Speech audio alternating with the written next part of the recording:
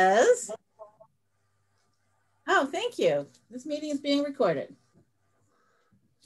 Hi, Helene. Hello, Gary. I'm in disguise. You're very handsome. What do you need? I'll say yes. What do I need? Nothing much right now, but I'll let you know, okay? You look very handsome that way. Okay. Let's get going. I'd like to welcome participants to the virtual planning board meeting of June 14th. I'd like to take a call to order. Ms. Creighton. Here. Ms. Delicio. Here. Ms. Foley. Here. Mr. Gilbert. Here. Mr. Olney. Here. And Mr. Russell sent a letter that he won't be attending tonight. So thank you all. Looks like we have a quorum tonight. I'd like to remind all board members, guests, to ask to be recognized by the chair if they wish to speak. The meeting is being recorded. So before we get into the agenda this evening, I'd like to take a moment to discuss how the board is functioning and how we can work better. I would like to see us focus, improve our tone with each other, and set priorities going forward. I know our board consists of various viewpoints, and that's okay. I would like the board to focus on supportive ideas and build consensus going forward. As outlined in our master plan, we need to support limited growth to increase revenues, diversify our housing, while keeping our town's character and protect our natural resources. Not an easy task. I would welcome constructive ideas instead of destructive ones moving forward. And to that end, Sylvia Wiersendorp, a local resident and public engagement professional, has volunteered to facilitate a process involving planning board members doing some self-reflection of how the planning board is functioning and how it can work better.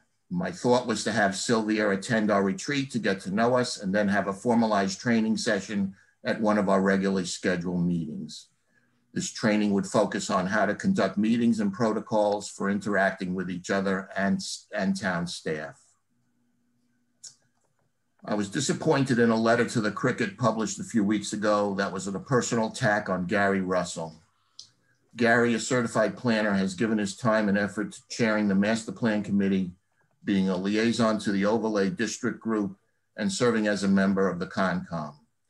His education and professional experience includes many years in architectural design, preservation planning, and policy development for the city of Boston, as well as project management experience working with city governments and community organizations on city planning data and collection analysis.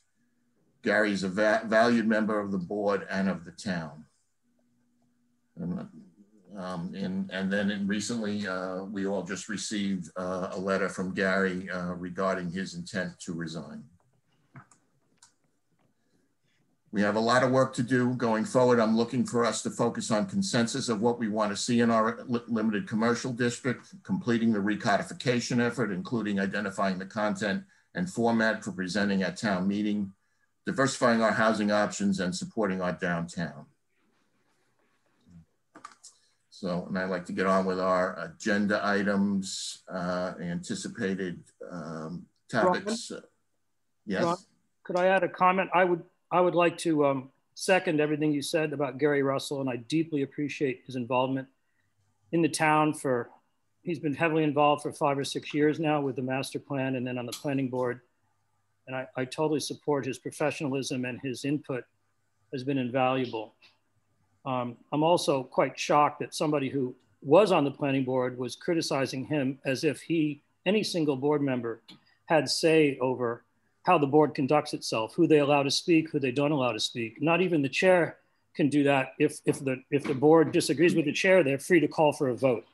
So no individual member controls this, and it seemed to be an attack with her not understanding how the board even functions. Okay, thank you. Any other comments?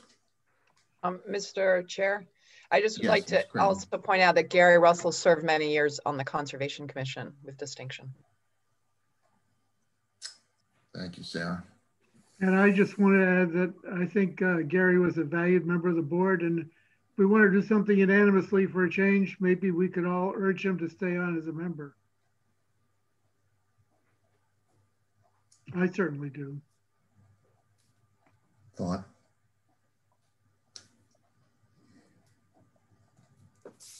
Okay. Thank you all.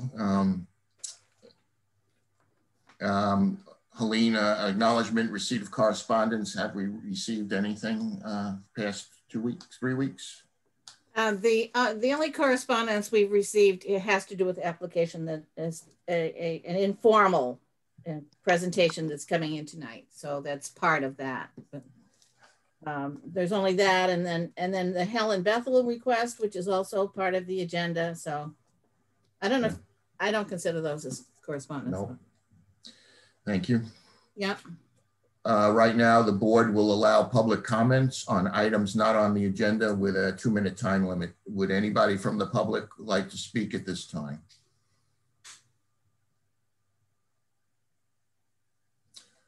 Okay, first item on the agenda is a preliminary site review by the Cornerstone Church Group.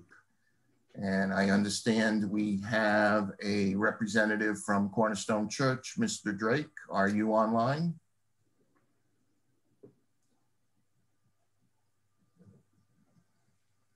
Okay, I don't see him. Why don't we pass over that, and maybe he'll join us a little later. The next item on the agenda is the update on the LCD MAPC overlay district study, if any, and I believe there's an update in the town planner report. I don't see Sue on right now. I know she's told me she might be a little late tonight, so I'll put that also off for now. So the next item would be a review of the comments to the Mass Housing 40B.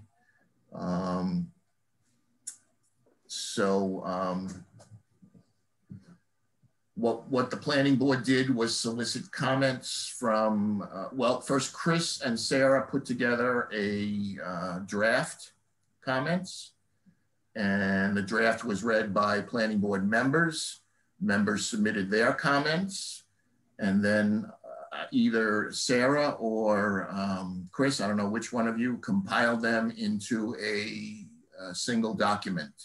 So I will turn the agenda over to Sarah, who has a few slides for us. Thanks, Chris and I. It was a joint effort, and great to get comments from everybody.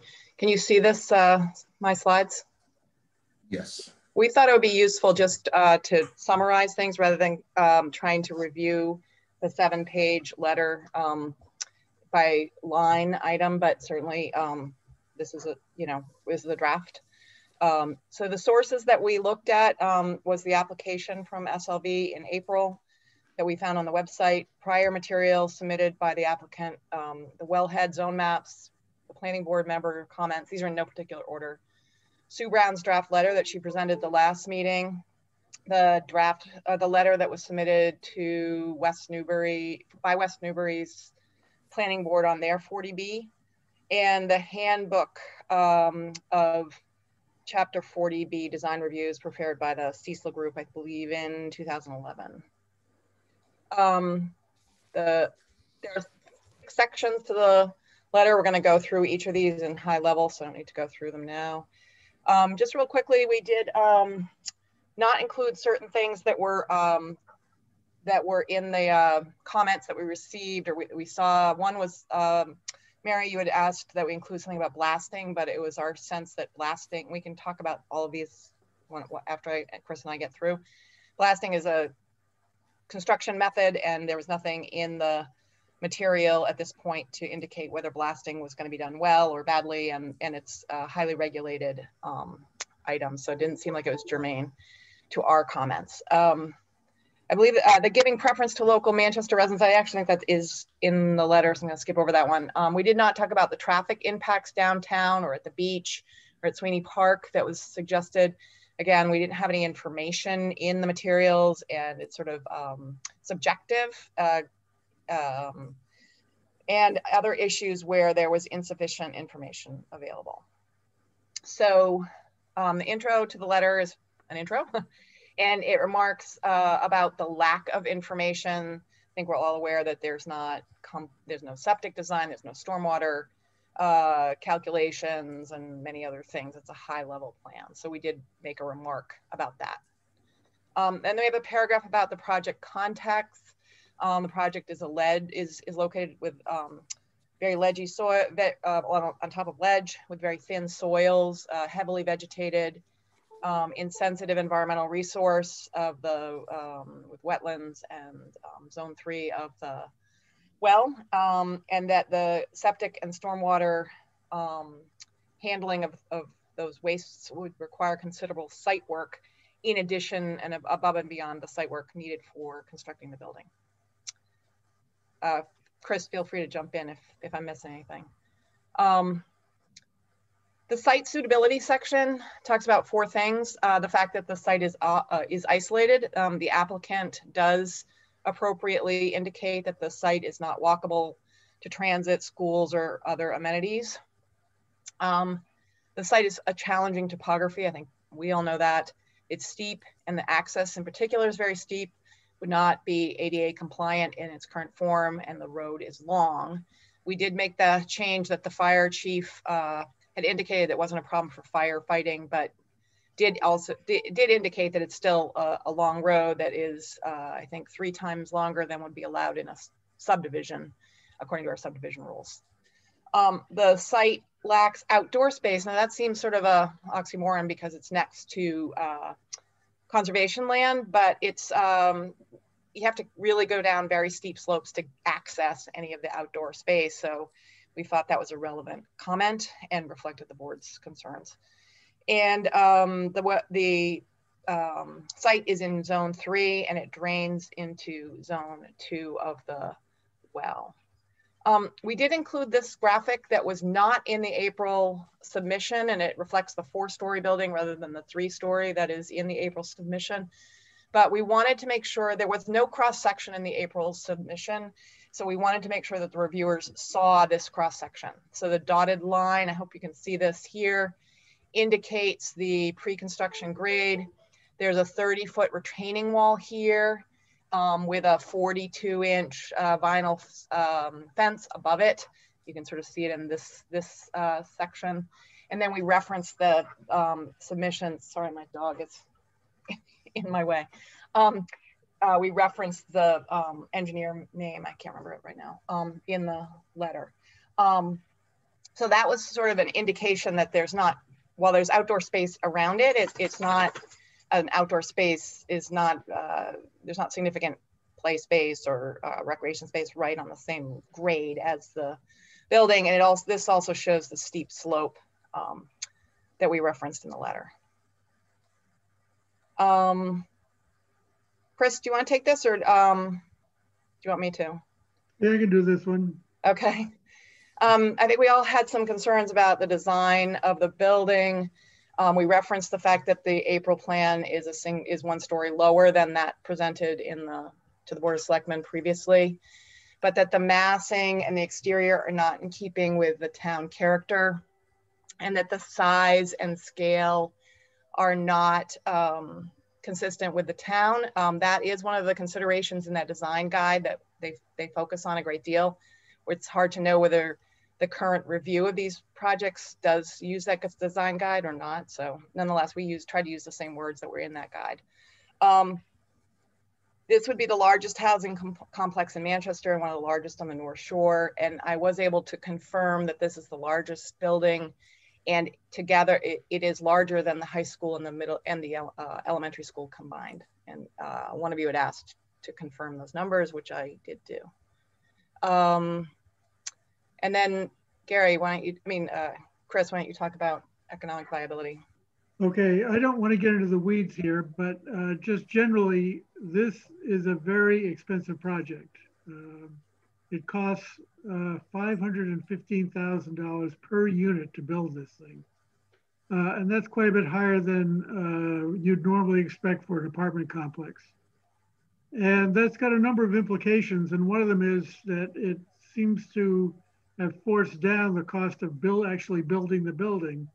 Typically, the cost of an apartment complex like this would be at least $250 a square foot just for the cost of the construction of the structure and its finishes. And this project is budgeted at $175 a square foot. So that kind of raises a few long-term issues about how well a building would be built and whether the numbers may escalate. And as Gary Gilbert pointed out, costs of construction have gone up tremendously in the last couple of months during COVID, and the numbers presented don't seem to reflect current construction costs. There's also a more troubling thing, at least to me, which is the building doesn't seem to be able to pay back the equity that will be put up to make the project work. There's enough to pay debt service for $38 million. That leaves a big shortfall and not much cash flow left over to pay it off. So, you know, there may be corrections that can be made. Who the heck knows? We just think that the state should be made aware of the potential infeasibility of the project.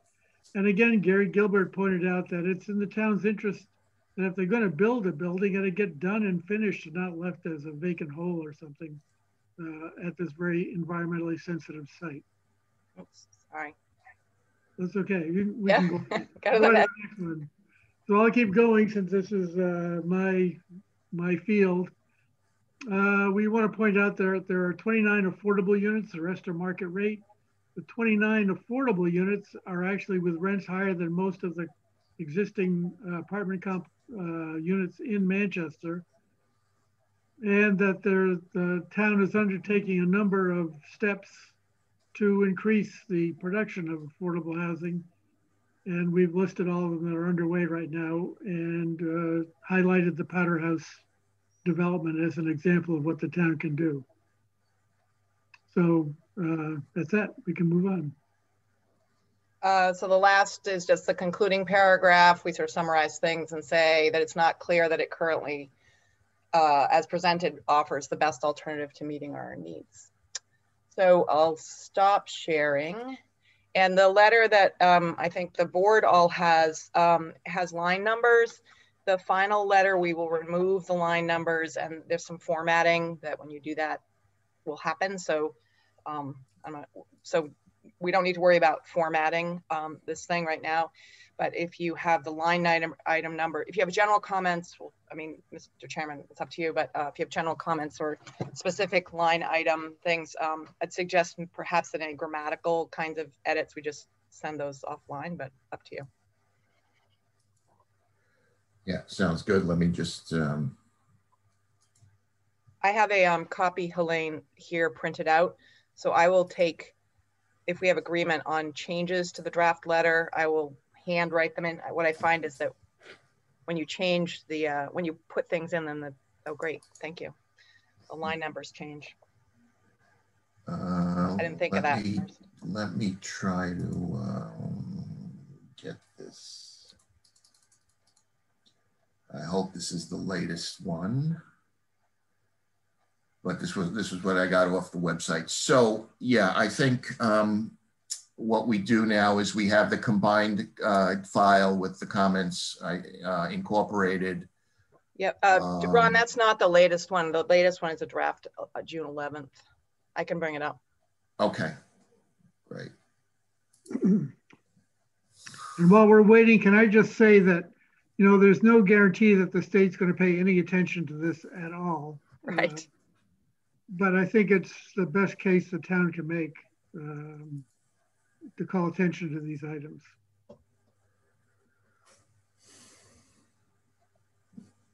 Can I raise my hand or?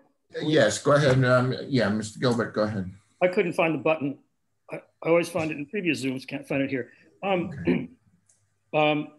The bulk of my comments were oriented towards basically asking him to redo his pro forma, because obviously there's many budget items there that just seem, you don't have to know much about construction to realize that they just seem really, they don't add up.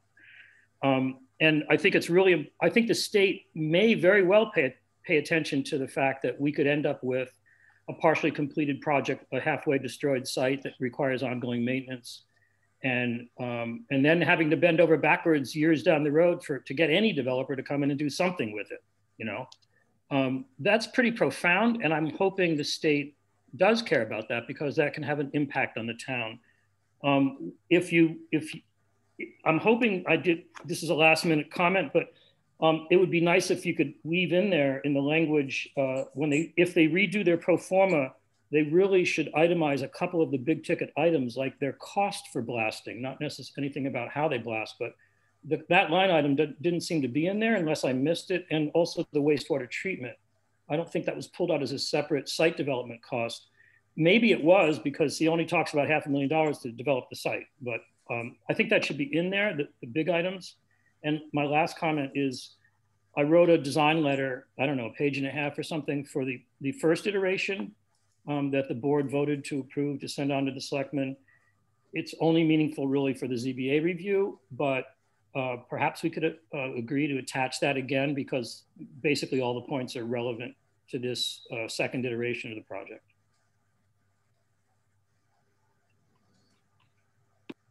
Okay, any So the question is really design at that level of Gary's comments, is that really relevant for this level of review? I don't know. Well, it was in the first go around. It was part of our purview. Maybe Sue Brown could weigh in on that, but it's not going to help, obviously, but it doesn't hurt.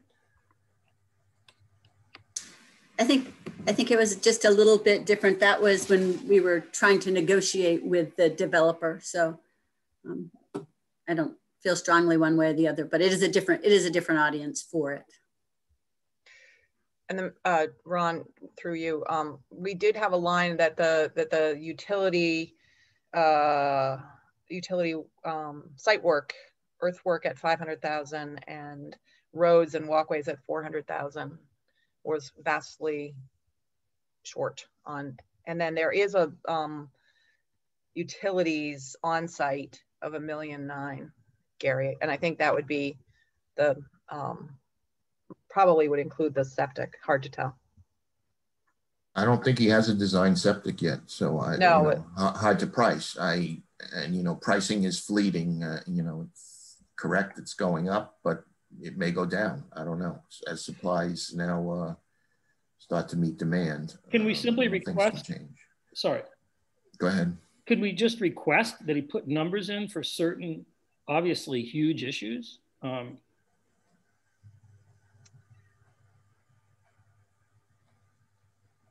think, isn't the question what MHFA, how they're going to review it? So we could, if we believe it's missing, I think we could point out that it's missing, or if we believe it's insufficient. But I'm not sure we can tell them how to structure.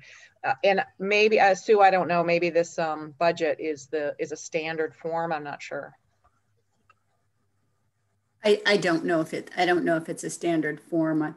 I mean, I think pointing out the concerns about the budget, certainly there, well, I don't know. Yeah, I think pointing out what you've pointed out is more than sufficient, saying that, calling out the deficiencies in what you see in the budget that's proposed is the way to go. I think it's well stated. And he could put any number in there for his budget.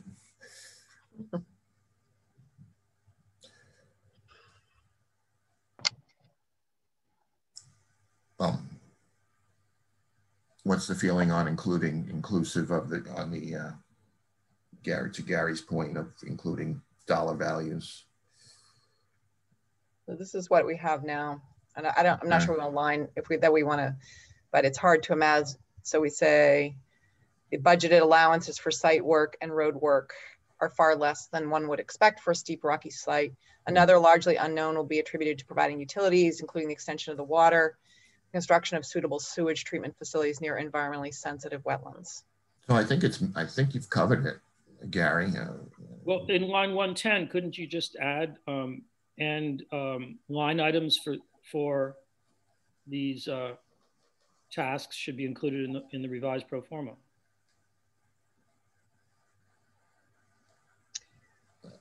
I don't have an issue with that. Well, technically, Ron, technically, we're asking the state to do something, not the sponsor. Right. Sponsor doesn't. He's not going to see this probably, or if he does, he can't really respond to it. But I suppose we could ask the state to ask for, or we could recommend that the state ask for more detail in his cost numbers, but you know, maybe it's not required at this stage. This is really an application for site suitability, which is pretty high up on the totem pole of detail. I don't think it hurts to put a line here that we could just make a small change there. Does that make sense to people? Any objection? Yeah. So Ron, or all of you, are you okay if I simply make a note that be included rather than trying to wordsmith it in this meeting? Yes, but remember, we need to get this out of here. We need to make a decision on this today because the deadline is, I think, you know, we got to get it to the selectmen. I think goes to selectmen next, and they forward it on. So there's a couple of steps here. So we need to wordsmith this ASAP. Okay. So I don't know if you can get a line in there right now, or yeah, that would be perfect.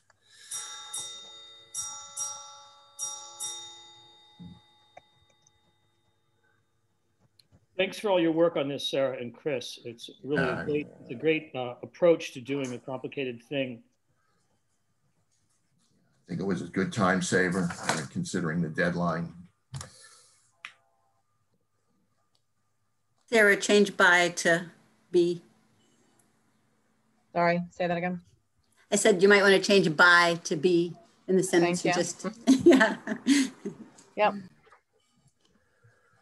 Okay, any other comments on the document as written? Hi, Ron, this is Mary. Yeah. I had my hand raised, but I don't know if you saw it. I am. Oh yeah, there it is. Sorry. I'm just loading it. Yeah, this is great. Thank you very much. It's very thorough and thought out. My only comments are, and I was trying to find it in the documentation and I couldn't, so maybe it's been verified that I made a mention of line 48 where it says the removal of at least 20 vertical feet. I thought he said at the site visit he was removing 45 feet.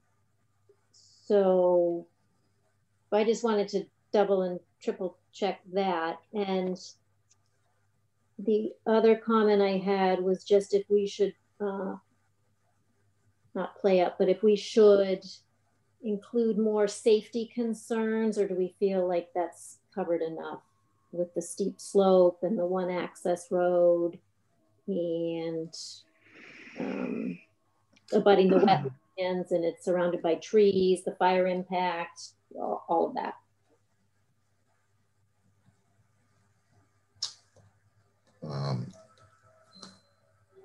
Could we get to the safety part, Sarah? And I think it's up a little further. Now, I thought the fire chief was on record saying he doesn't have a problem with it, but I may have been wrong. So we did add that in there. The project is perched on a steep hill, presents challenge of public safety, walkability, and accessibility. Did we put that in there, Chris? I thought we had something about that. Yeah, we did. We said the fire chief said it wasn't going to be an issue, but we thought it would be anyway. Yeah, right here. While the fire chief has indicated sufficient access, there are other safety concerns with steep access of this length. There's no proposed second means of access. Okay, so I think we've Like covered that. The other one is in this image. I think if you actually look at the topo lines from it, I did the math. You know, it was about from elevation 180 up to elevation. I was trying to be, you know, 150, 120 to 150 ish. So maybe it is closer to 30 feet. It's hard to say. It's Well, it slopes up and then down again, so yeah, you can get an average. So I think maybe if we say 20 to 30 feet, maybe give a range, Okay. 20 to 30. So let me just search for. So We assume that that's consistent all the way back also, I would assume. so what should I make that number? 40? Yeah. Okay. Ron, this is Christine. I just had one comment on the fire safety.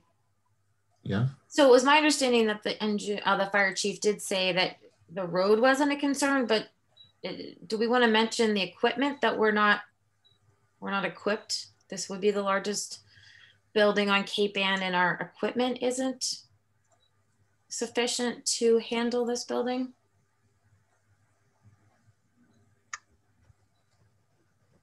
I don't think that's our domain. I think that I'm not sure. Could be a professional. Yeah, I would. That's for the fire chief to say. I mean, Or for the board of selectmen. We talked about public meetings already.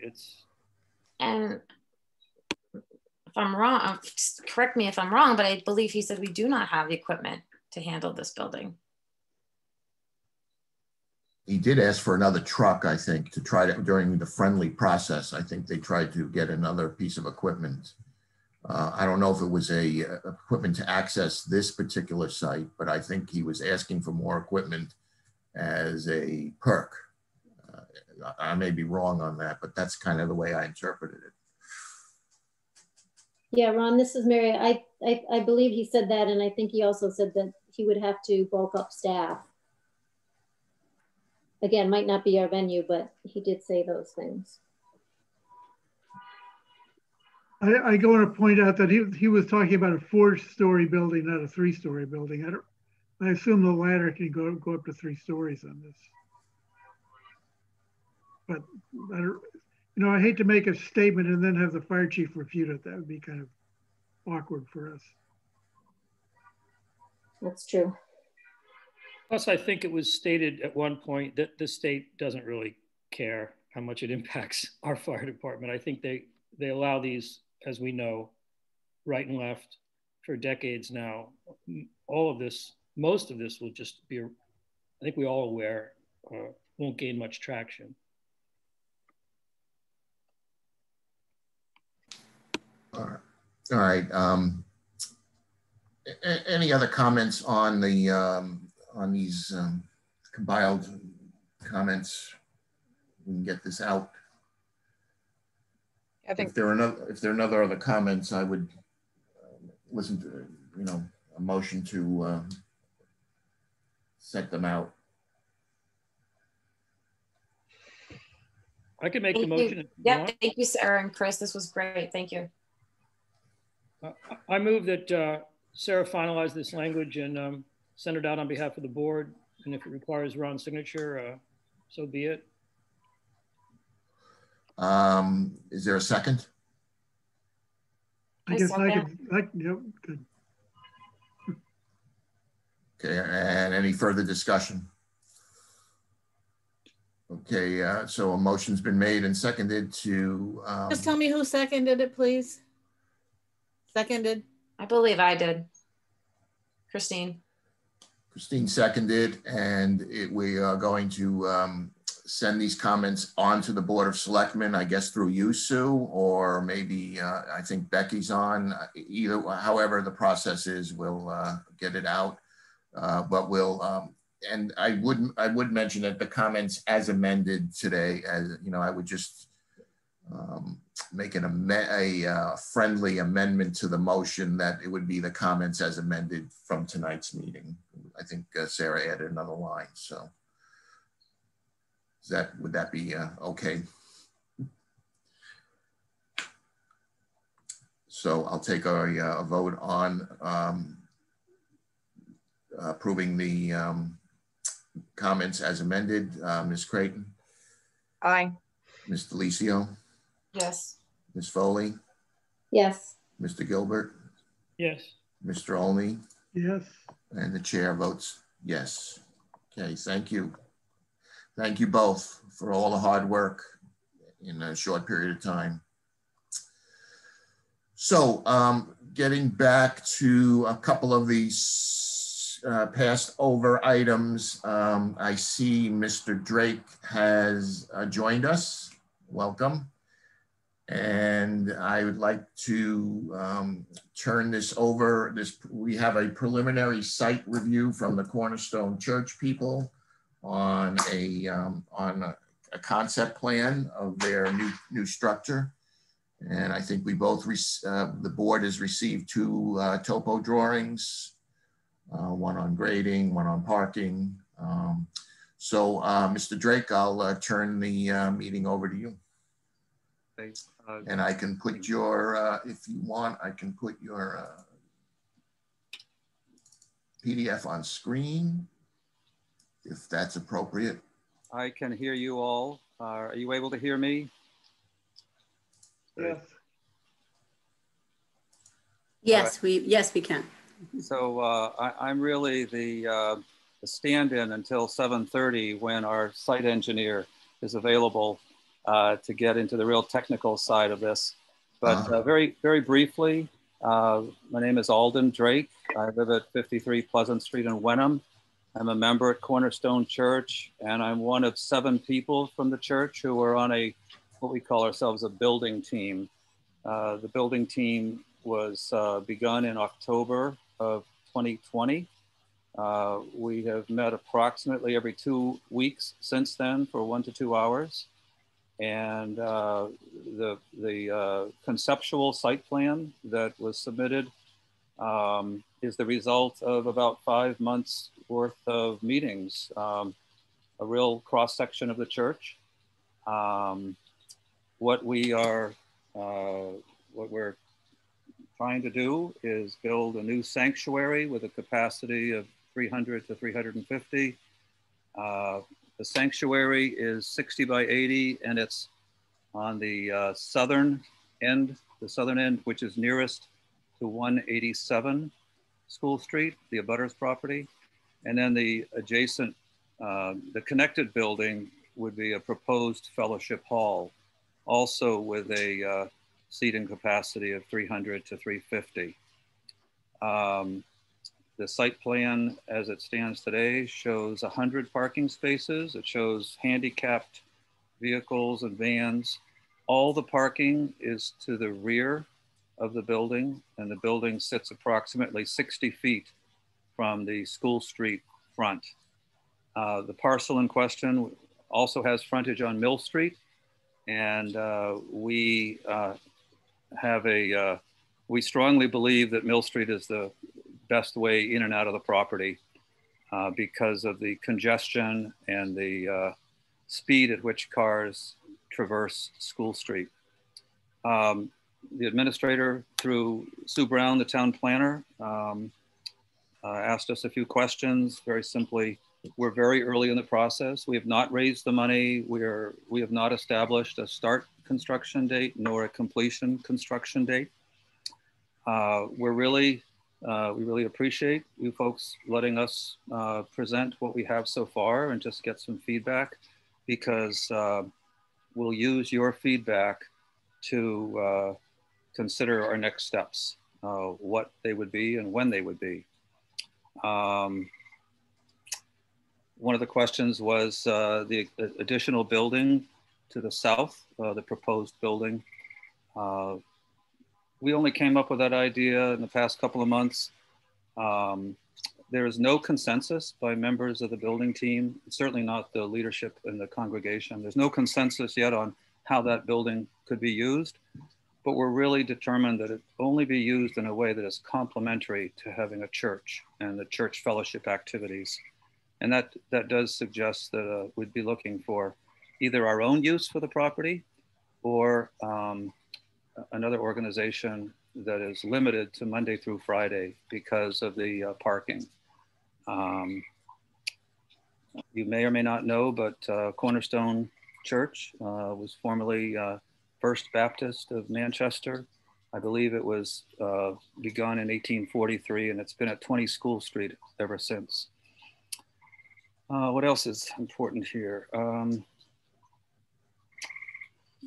I think, what I do need to say is that everybody on the building team worked very hard to discuss and come to agreement to this concept, because we had so many variables to work with. We had setback, we had orientation of the buildings, we had to decide the elevation, because the property in question has a bowl effect to it. A topographical bowl is approximately a 12-foot change in grade from School Street to the bottom of the bowl.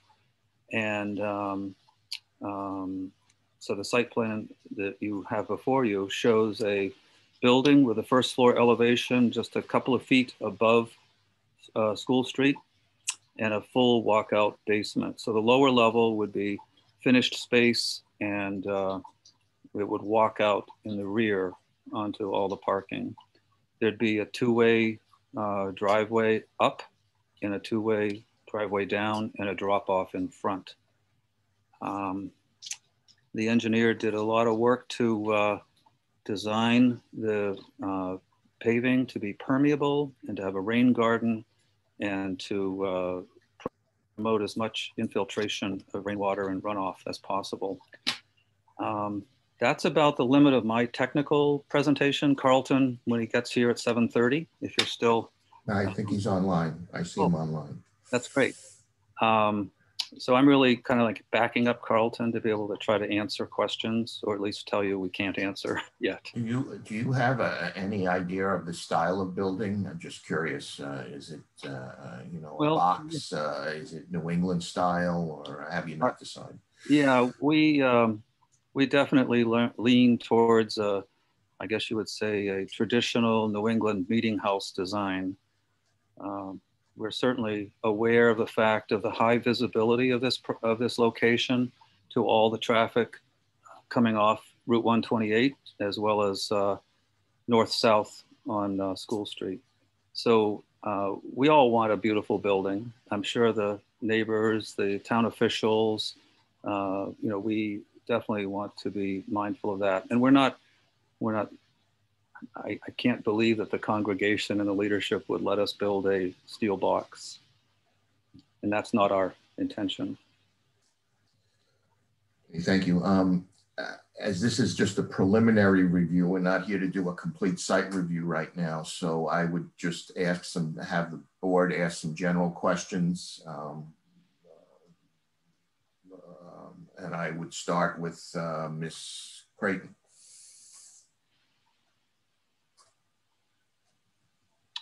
Mr. Chairman, yes. If Carlton Quinn is on the call now, would it be acceptable to let him continue the presentation, because I'm sure I didn't cover all of it. Okay. Hi, my name is Carlton Quinn. I'm a civil engineer with Allen & Major Associates. I'm just confirming everyone can hear me.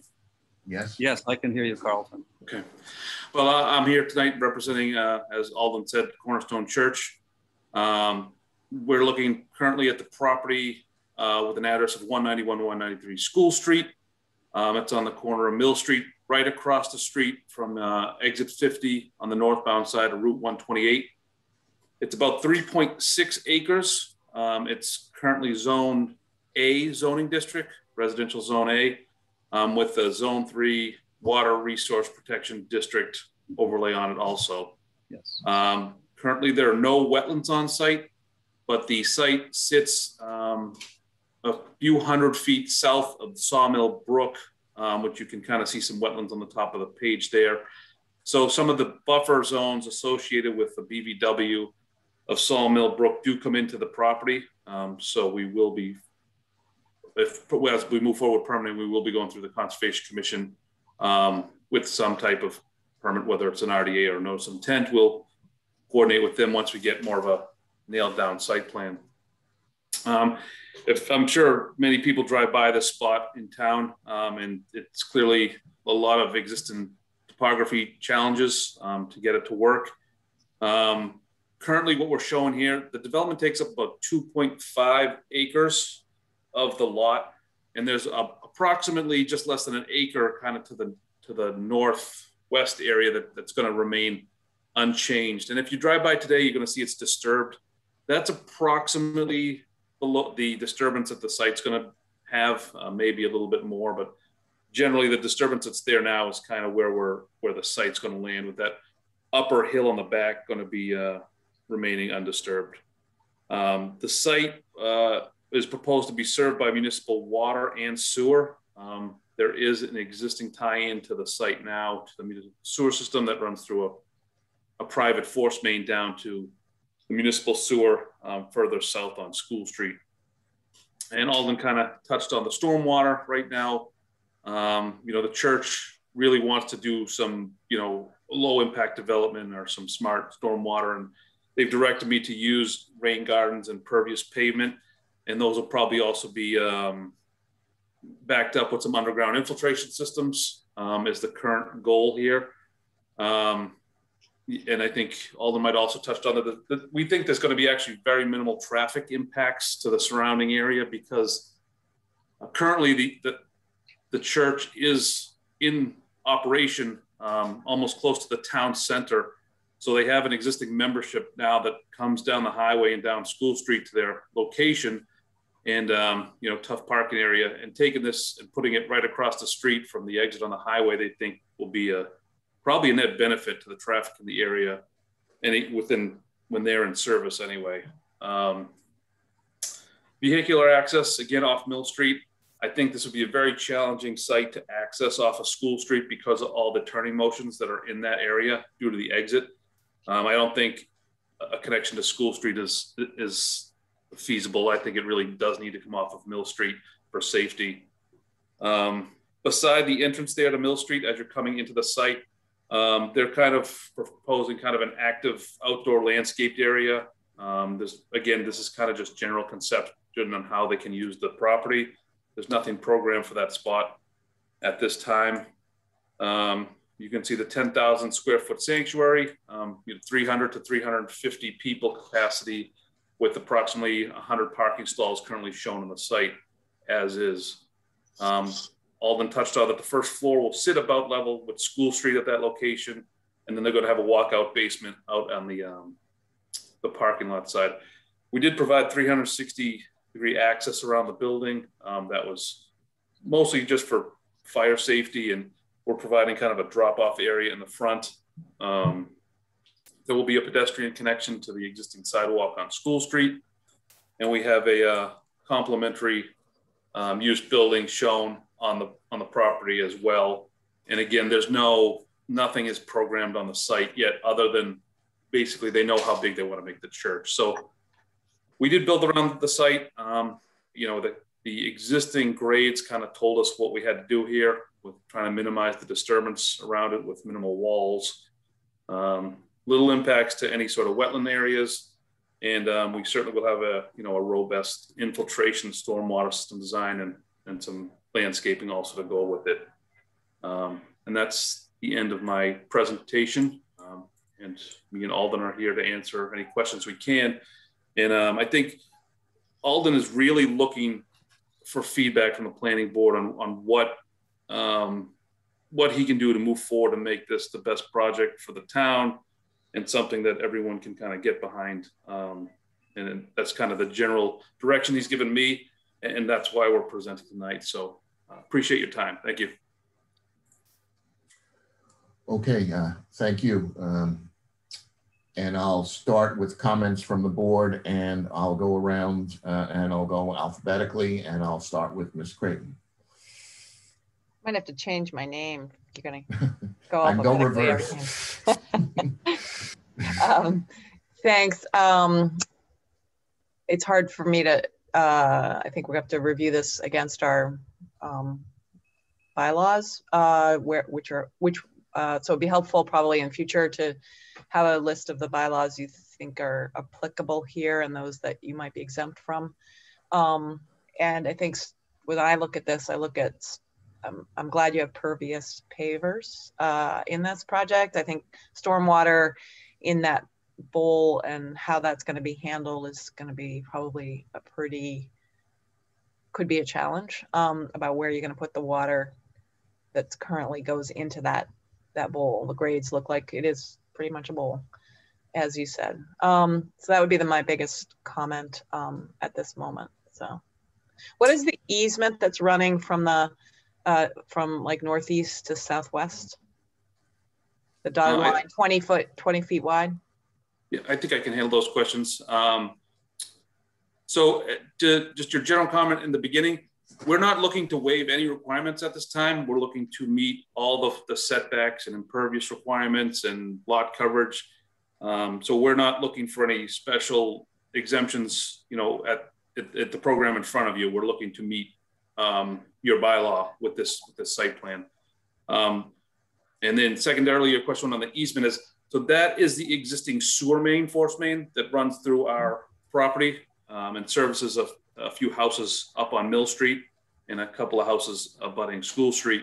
And that currently runs kind of where the church is going. So it's going to be relocated around the church and the easement relocated also. So that's a private sewer easement coming through the site. Thank you. I think one other comment. If sewer is the town, it would be obviously the town will want calculations on volume given our current sewer issues. Understood. And I believe when the calculations are done and we get our final numbers down, you're going to find that the use for the church is pretty minimal. Right. Can I just add to that?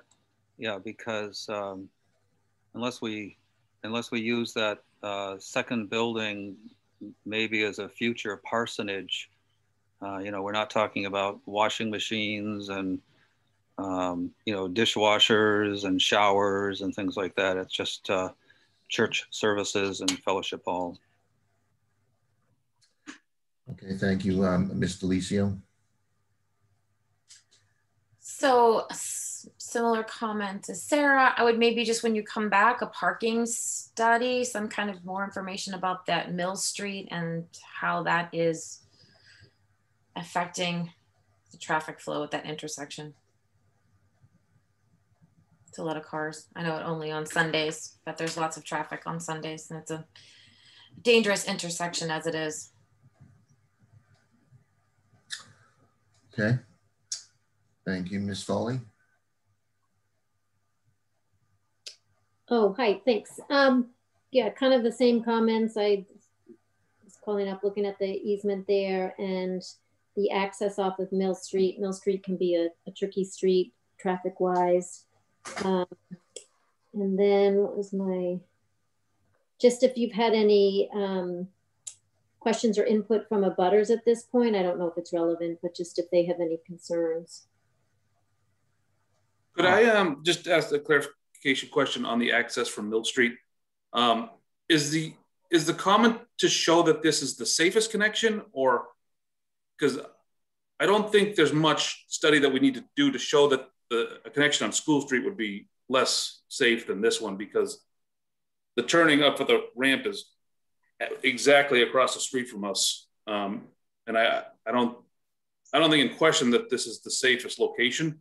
Are you just looking for kind of a traffic engineer to verify that? If you're responding to me, yeah, I mean, I think if the choice is between School and Mill, correct, Mill would be the better. But I do know that just from past situations that it can be a tricky street just with the flow of traffic and speed and things like that. And so I just wanted to make you aware of that. Okay, thank you very much. So mine would be maybe to confirm or not to confirm the need of a traffic light or a duty officer. Several churches have something like that. Like I said, lots of traffic leaving one spot. Thank you. That's a helpful clarification. Thank you, Mr. Gilbert. Well, I have a few comments. I don't think a traffic study is needed. I think when we review this as a board, we can consider things like crosswalks or crossings or markings or lights and things like that. And I don't think we need to compel you to pay the money for a traffic study. This is an allowed use. I think because it's a church, if I understand correctly. And obviously your entrance is the most discreet point on the site you could do. We just need to work with it from there. But my bigger comments are, and I don't really want to upset your apple cart, but as an architect, this building is very much not in keeping with any church in town. We don't have ring roads around our churches. It's a suburban design. One way to put it, it's a suburban approach versus a village approach. All of our other churches have a grassy front lawn and a front door. And it's a big dilemma, I realize it. In architecture, we have lots of pretty front doors to houses and everybody uses a garage door. And it's an inherent problem that's dealt with in many, many ways. It's kind of absurd in some situations, but I would venture to guess most people are going to be entering and exiting from the parking lot anyhow. This ring road around it, you do need to have, you need to build it in such a way that emergency vehicles could get around it, just like we did on the back side of the high school. A fire truck can drive all the way around the high school because of how they treated the soils. The engineer, Mr. Quinn, I'm sure is aware of that. But I would ask you to consider, and you'd have less paving, to consider a grassy forecourt in the front and encourage people to walk there from town. But it presents a face that's more of a village design than this many, we've all seen throughout this country in various suburbs, overly asphalted stores and commercial structures as well as churches. And I would discourage a ring road around this thing, because in fact, you'll be using sure, people will pull out front, it's a convenient thing, but they could also do it by pulling out onto School Street. Perhaps there could be a pull-off area. Perhaps you could adjust the sidewalk so that on School Street, there could be some for elderly or such, but that may very well be happening in the rear. The other thing about pedestrian and site design, the parking lot, I think, should be right down the middle. There should be a pedestrian path through that parking lot. You've got these long strips of parking, but right in the middle of them, they should be broken in some way so that pedestrians have a safe zone in the middle of it and can get to the church from their cars. Those are my first takes, and I don't want you to go into great detail in a response right now, because I'm sure we'll do it later. But that's my first take. And again, I'm sorry if it might make you rethink it, but I would encourage you to rethink it. Thank you. Mr. Olney. So I'm going to agree a little bit with Christine and Mary, only because 99.9% of the time, this is going to be almost no traffic produced. And then suddenly at 11 o'clock on Sunday, there are going to be 100 cars pulling out of here at once, unless the church somehow has a reception or something after every service and people trickle out instead of all go at a single time. I agree with Gary, it doesn't need a traffic study. I think it just needs some common sense in operations, not so much in design of the, of the parking area.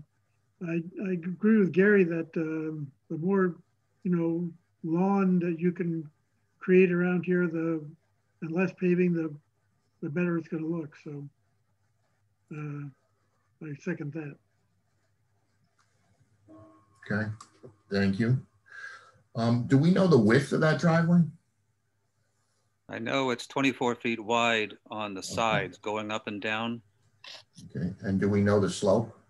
Yes, the slope, the north slope is 7.7 and the No, I mean the slope on the driveway exiting to Mill Street. Oh, yes, it's not steep. It's like 3 or 4%. I don't know off the top of my head, but it's not a steep slope to Mill Street.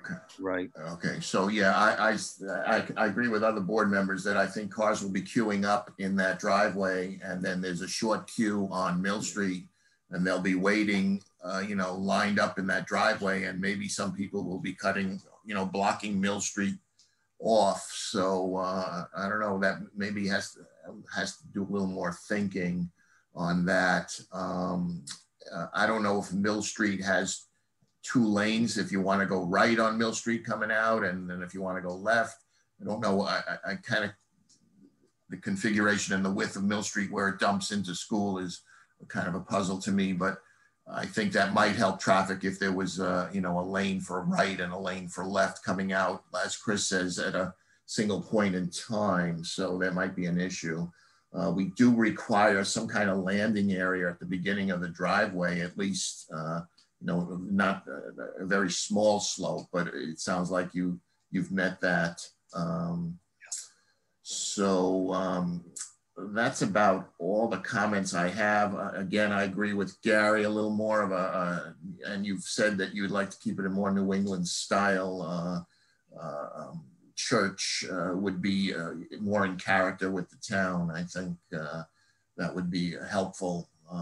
As you say, you come right off 128. It's kind of the first thing you see, you know, when you enter Manchester. So those are my general comments right now. Anybody else? I think now that we've gone through them, I think, do you have enough thoughts from the board, Alden or Carlton? Any comments? I think all the comments were very helpful. Yeah. Yeah, no, I agree. I would love to get rid of a lot of pavement. It would certainly be more cost effective and a better design. But in general, and I apologize for my ignorance, would that something we need to get approved by the fire department, or it's a standard practice in Manchester that they allow kind of the grass paver access? That I'm not sure of. Sue, you have your hand up. Yeah, I just wanted to let people know that this was forwarded along to both fire and police. I do think it would be good to know what their preference is on access. I don't think it's an unusually tall building. It might not need access all the way around it, and that would certainly help on all fronts.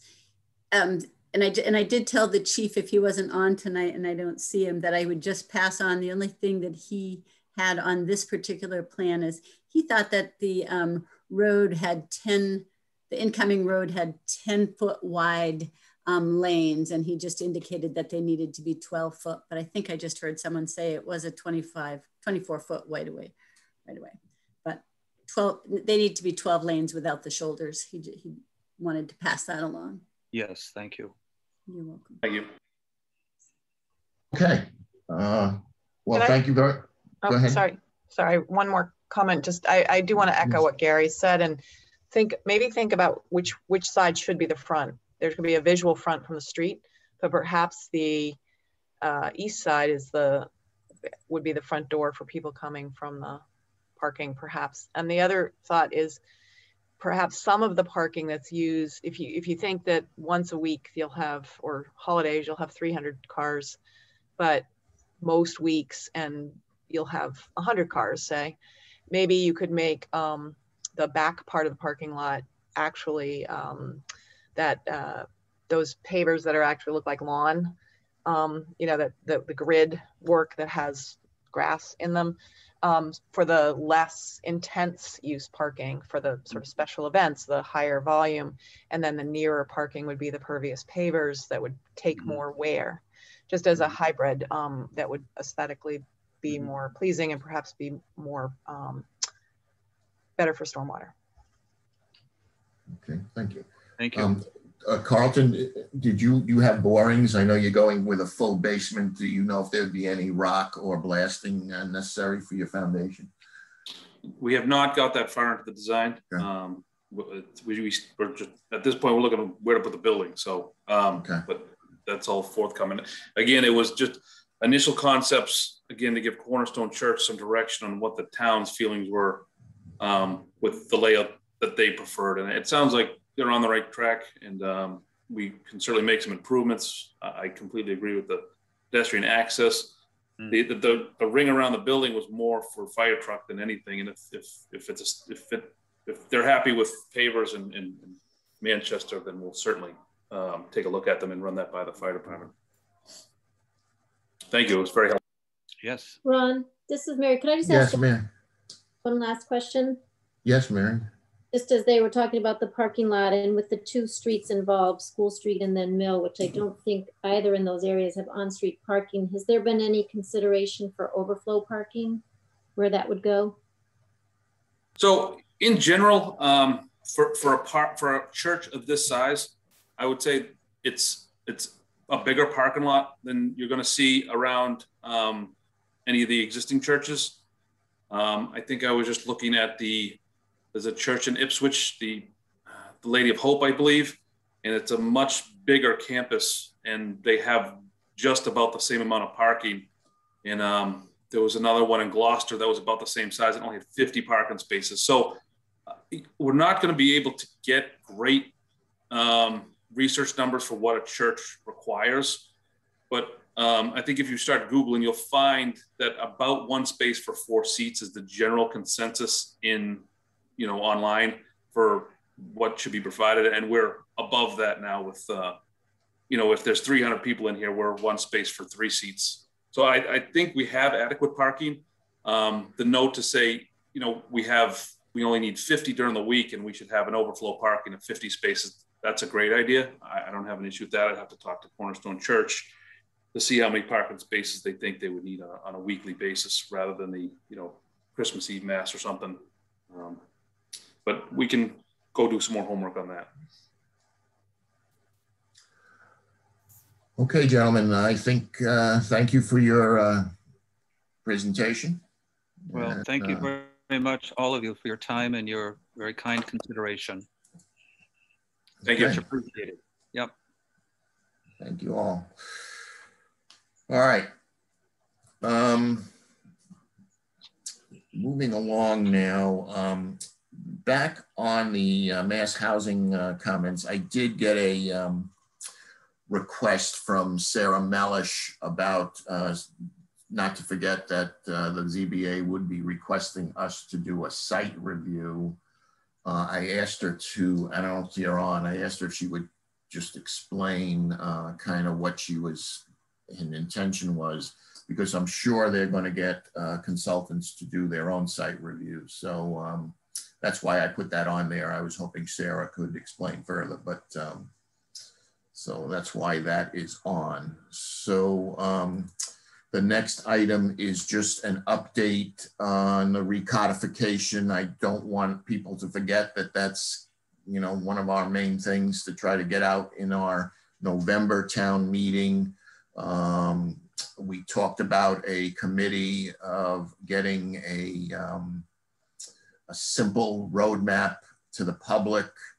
One of the things I thought of is maybe publishing something on a weekly basis in the Cricket or even on the town website of these changes that are upcoming. So I just wanted to keep that in mind. I know I was copied on an email that Mark's, I guess, gave us a final invoice, but Sue has told me that she was going to find some more money to keep him engaged. Correct me if I'm wrong, Sue. And so I just would want to keep moving on the recodification roadmap. So that's why I put it on there. Any comments on that? Can I just ask a question? How many of the changes that were proposed have been voted by this board for recommendation to town meeting? Have any of them been voted at this point? Well, I don't think, Sue. So Sarah, what I would say is the board has voted on that all of that as proposed, that's what it would take to town meeting or to the public. So when we held those 2 workshops, the board hasn't gone back to reconsider the comments and how, any changes that they would make going forward. Okay, but the draft that was presented has been voted by the board? Yes. Okay, thank you. That is my understanding. If anyone has a different understanding, you're welcome to share. Ron, can I comment on? Sorry. Oops. Ron, can I comment on that? Because there's sections of the Ron, you're muted because I'm Okay. had control, so sorry. Mary, go ahead. I'm sorry. Go ahead. Okay, sorry. There's still sections that we have not gone through as a board. So I guess I would say to Sarah's question that there are still chunks of the bylaws that have not been vetted.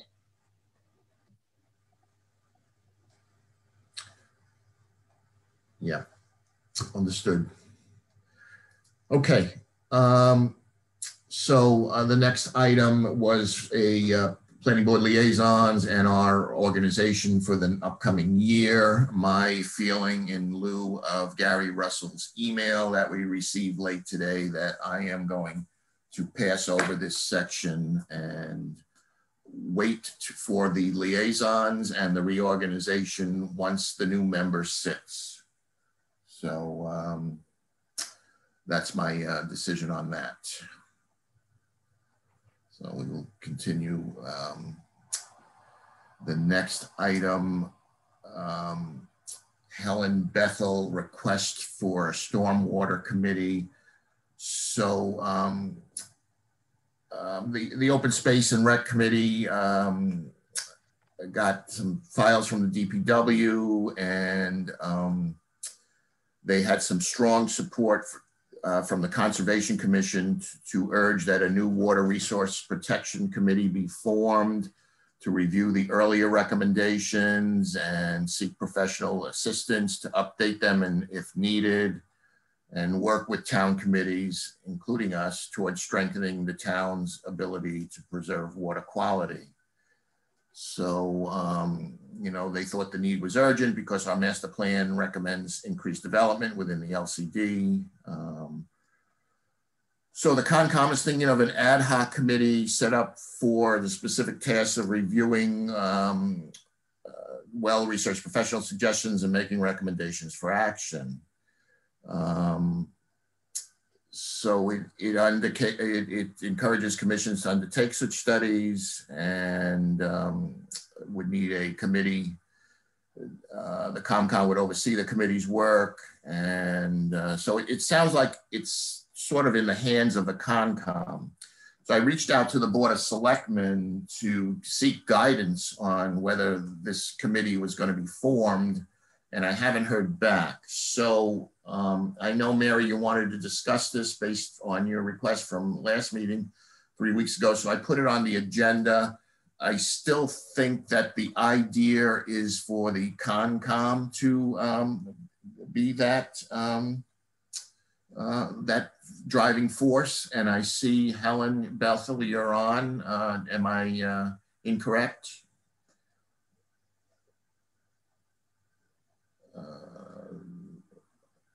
She's muted. Yes, I am. Say something again. I'm on? Yes, you're on. Okay. Yes, I'm ready to answer any questions you have. Okay. Does the board have any questions or comments on this request for a stormwater committee? Otherwise, I thought I would leave this, wait for direction from the Board of Selectmen. And again, I think this is going to be put in the ConCom's hands. Anyone have their hands up? Ron, this is Christine. I have a couple comments. Yep. So I've took a very brief look at the Horsley-Witten report of June 1990. And in looking at some things when I was researching water before, I mean, I did come across this report, I've come across some other things, but the appendix in the back talks about how this waste, the Water Resource Protection Committee should be formed. And going back and looking at notes, I believe that this committee was formed in 1990. So my question is, do we actually need to talk about being it formed, or does it just need to be restated? I believe if we went back to the town meeting of 1990, we would find that this is formed. Well, it was formed, and then I don't think there's a current form board. No, there's not. So I think, go ahead, Helen. it was active in 1989 and 1990. The chairman was died suddenly in 1990, and the committee seems to just have disbanded without any official action taken. At that point, the first recommendation was to enact a zoning bylaw to protect watersheds, and that was done in 1990. The rest of the report was just put on the shelf.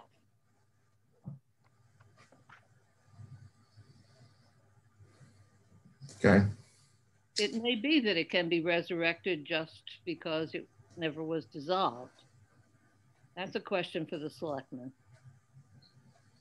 Okay, so again, I think what I want to do is take guidance from the selectmen and then act. So I'd like to, move this out from our. Okay, Ron, I just want to make sure that people have taken a look at this appendix, because just like the master plan, it assigns duties and responsibilities, and I understand it is the selectmen, but they do put this in the hands of the planning board. There's lots of recommendations, so I don't want to punt. Do we need to recommend something and give our support for this instead of kicking it back and forth? So do you want to make a motion that we tell the selectmen we're in support of forming a committee? I mean, what?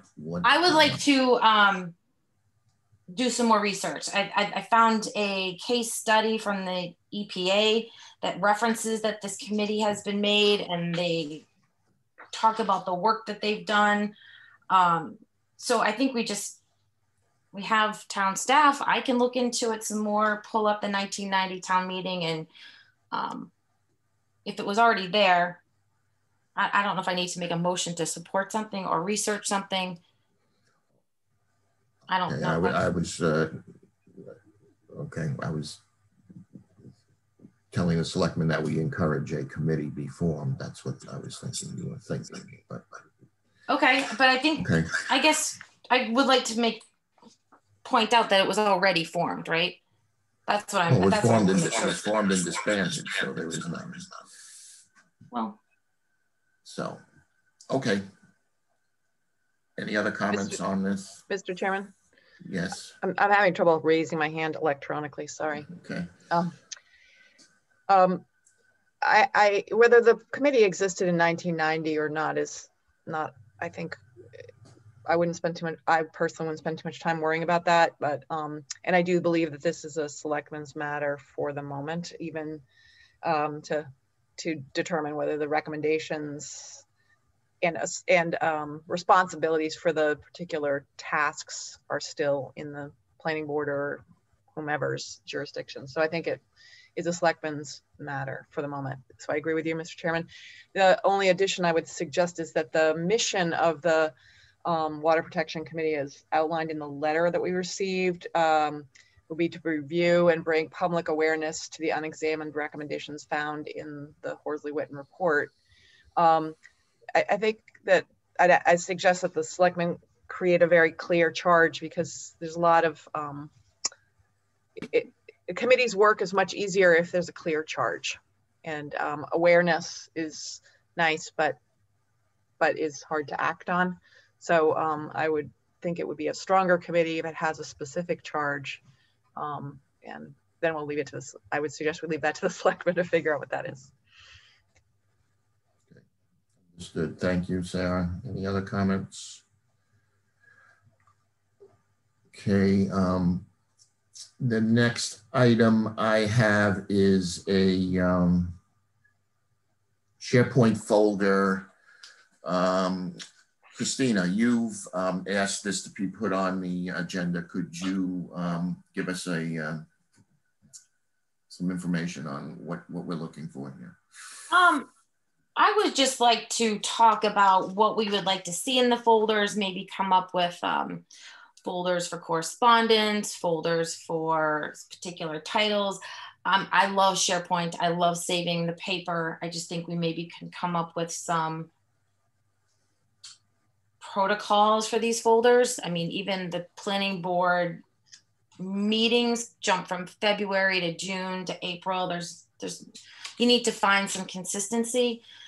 For instance, I think tonight's folder, we discussed the 40R document. It's not in our tonight's folder. So personally, I would like to see that document in our packet for tonight. Like we were going to be sitting in a meeting, like we were going to get an envelope, but not having to go to a few folders to find that for tonight's meeting, but then also in the corresponding 40R folder. So I thought we could talk about what we would like to see in these folders in a format. So where were we talking about the 40R tonight?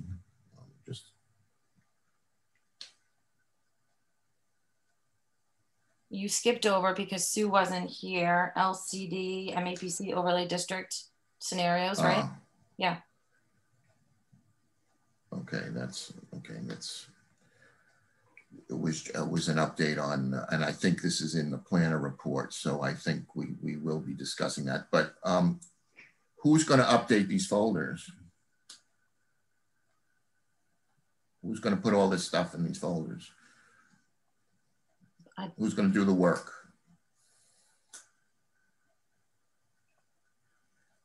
I think the information is there. I just think it needs to get organized in a manner that I understand. Who's going to do it? Well, we don't have access to it. So it has to be either our new admin person or Sue. I don't know who puts it there, to be honest with you. Who does put it there? Well, on the planning board meetings, I have been populating the sites as best I can on my own. If we want to use town resources, remember now, Sue does not work for the planning board. Sue works for Greg, who works for the Board of Selectmen. So if we want to spend town money in having someone populate all these folders with information and do that research, we need to make that request to the Board of Selectmen. Okay, Ron, this isn't really, I mean, someone's going to have to make the copies if we were in person, correct? It's just putting them in a format that we can find them. Our new admin person, I'm sure, is very capable of organizing the folders and putting them in chronological order. I don't think it's too much to ask to have our folders, our meeting folders, in chronological order. Well, I mean, they're not in chronological, so I mean, that's just a sort thing, I guess. Yeah, I was just asking. So you're saying the meeting, you can't find the meeting folders. So you want the meeting folders in chronological order? Is that, I don't understand the. Ron, can I jump in? Yeah. This is Sue. Yeah. So I think what Christine is mentioning, I just want to look at the board site. So right now the folders get populated, I think alphabetically. I'm just going to double check, and I think that's why. So that's why when you go into, the planning board documents, they're listed. We have them, by chronologically by the year 2020, 2021, but then they go alphabetically. So April comes first, right? And so on and so forth. So there may be a way to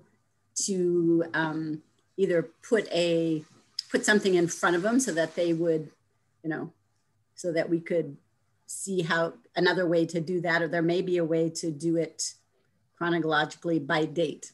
That shouldn't be too hard to figure out. I think the other thing I try to, whenever something is in one folder and also being described or talked about at a meeting, I try to put it in that folder, but I do see that there wasn't I didn't see anything tonight under the 40R with the exception of what is in my planner's report. And I don't know if I haven't gone back to check and see if there were others, but it would be my intent to do just that. So anything that was going to be discussed would be in that folder, even if there was another folder there for it. I think that they should basically mimic a hard copy packet. I don't disagree with that. And I think it's easy enough for us to do that just as we would create a packet. So I don't think it creates a hardship to, as long as we know and everyone agrees what we want in what folders. I think as long as we know what that template is, I don't see it being a problem going forward. That was my intent. And maybe just when we say the 40 or the overlay district, maybe make a correspondence folder under there. So if someone wrote a letter in, it was in our weekly packet, and then it was also copied to the correspondence. Just trying to have the folders be a bit more organized. That's all. Mr. Chairman? Yes. Ms. You can Creighton. click on modified in the pull down menu, and you have an option of doing them chronological. If you click on name, you have the option of doing that alphabetical. So the modified column, I can show it to you right now. Yay. So can that be left permanently on the files, Sarah, or is that just Let me just show you. Here, I can share my screen. Oh yeah, show us. I think that's it. Is that a button? Is that the planning board site? Yes. Okay, I think when I change it, you will not see, but see this here, this modified? Yes. I click on that, I can get newer to older. June 21st. Did that change, or do I have to unshare and reshare? Yeah, no, that's right. They did that. Yes. So you can, if you want them alphabetically, you can do it this way. So modified here, newer to older. We'll solve that. So is that now permanent, or is that a user defined? No, I think that's modified? my view. I think that's your personal view. Okay. So the other thing is, if there are, there's a comment field. So if a new folder or something was made, it could have comments, but. All right. Okay. Thank you, Sarah. Appreciate it. Ron, yeah. Yes. So I think it would be helpful for me if a member or two of the board kind of wanted to get together and kind of figure out how they would like things organized, if they would like them organized different, and I would be happy to do that. Okay. I would be happy to take a stab at it, and I'm sure my organization is different than others, but I will take a stab at it. Okay. Sounds good.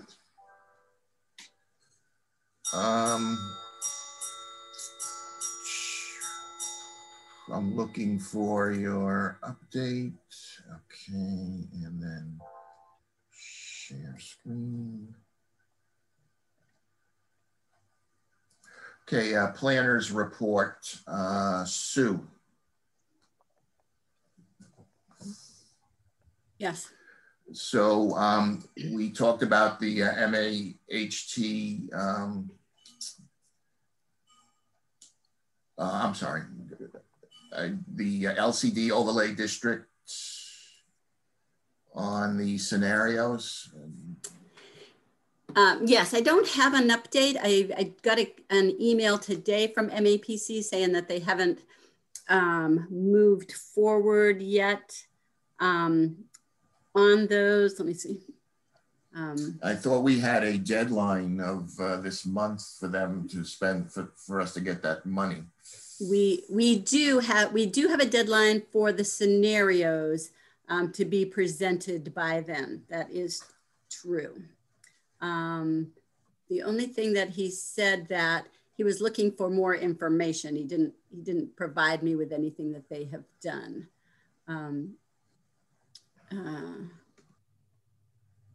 Okay. He did indicate that he hadn't modeled the Life Sciences Center office scenario yet.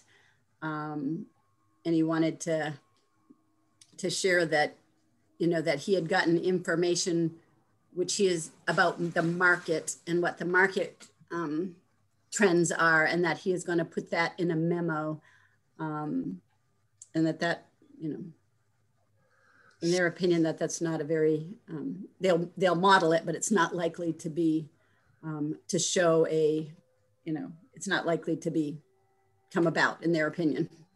But do we have any idea when we might see something from them? I don't have a date. So I didn't know until I got this today whether he was going to have something for me today, because I told him we were going to meet. He said he would try, Obviously, they weren't able to do that. Well, thank you for that update.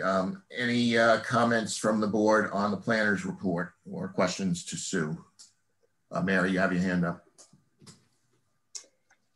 Yes, with the LCD and the MAPC, when are we going to receive or see the revised scope document? I know we're changing the contract with the different scenarios, so wouldn't we be getting the deliverable from them with the change of scope, and then also the deliverables that were mentioned, I think at the May 10th meeting with the matrix and the parking and revenue generated and the water sewer numbers? You know, when are we going to see kind of the revised scope and the revised project plan from them?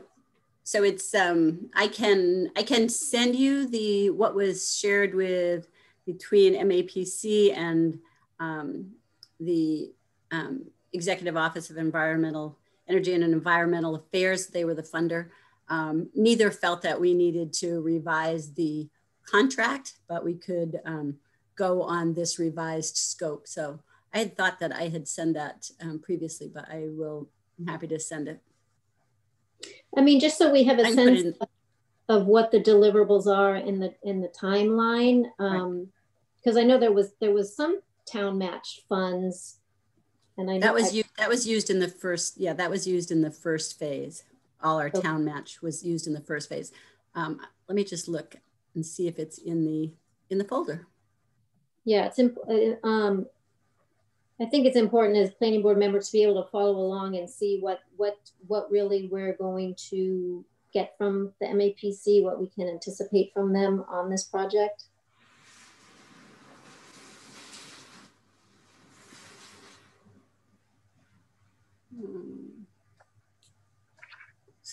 So I will upload, I'm still looking for it I will upload it into the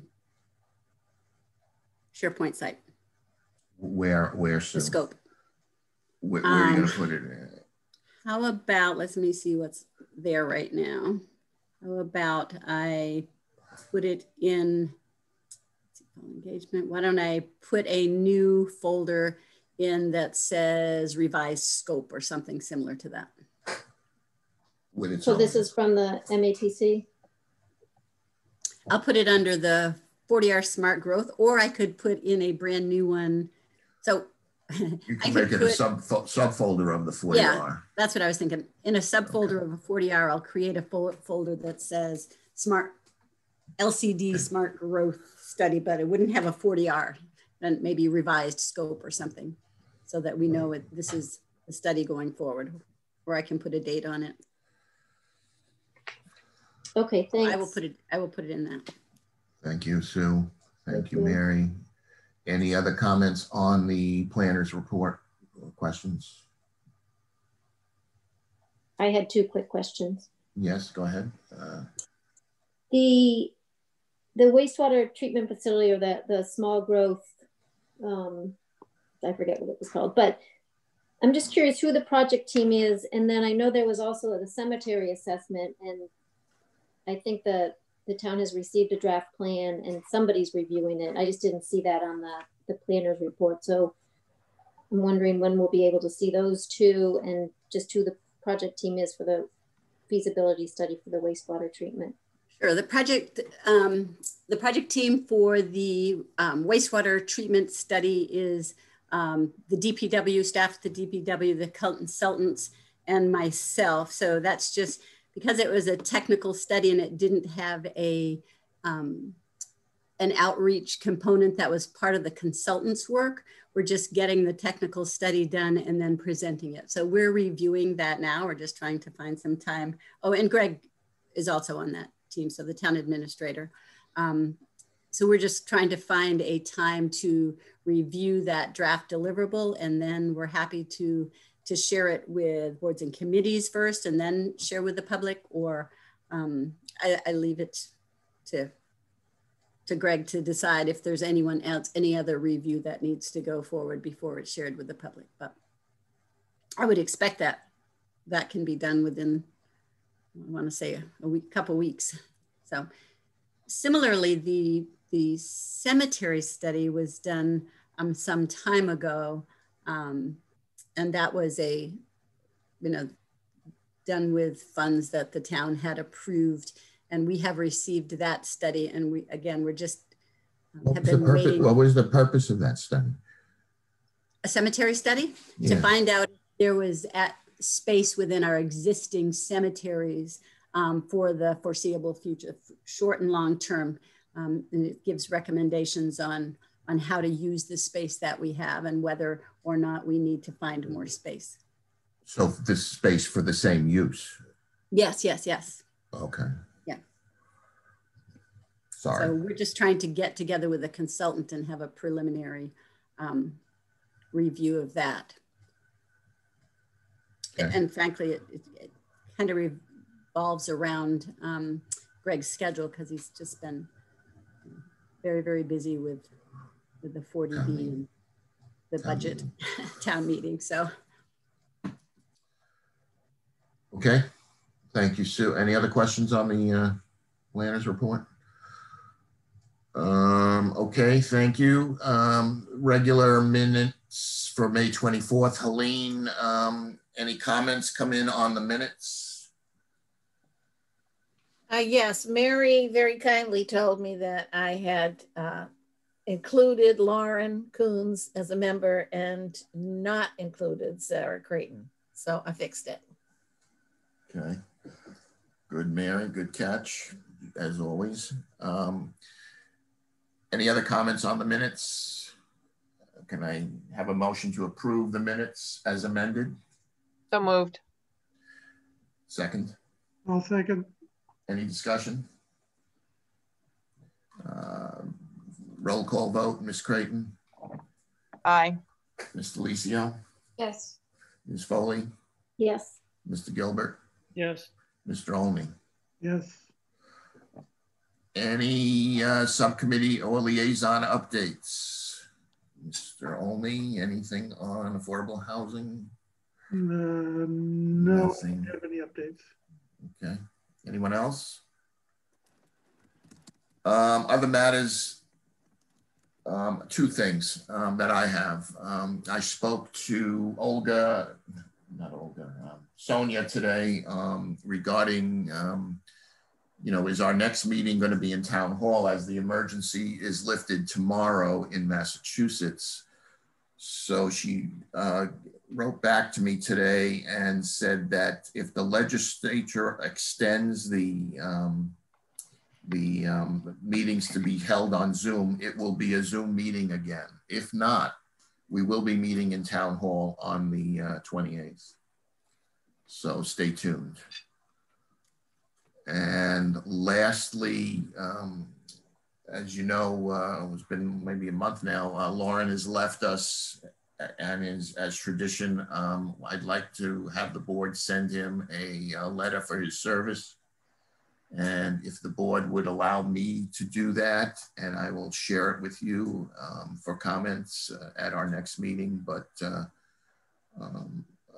I'd like to make my own motion that I would transcribe something about Lauren. I'll second that. I'll second it. Any objections? Okay, thank you. I will do that. Any other matters from the board? Okay, stay tuned on the Gary Russell situation. I'll get as much information as what's going on as I can, and I'll take a motion to adjourn. So moved. A second, is there a second? Second. Roll call, Ms. Creighton. Yes. Ms. Delicio. Yes. Ms. Foley. Yes. Mr. Gilbert. Yes. Mr. Olney. Yes. We are adjourned. Thank you all. Thanks, Ron. Bye. Thank you. Thank you.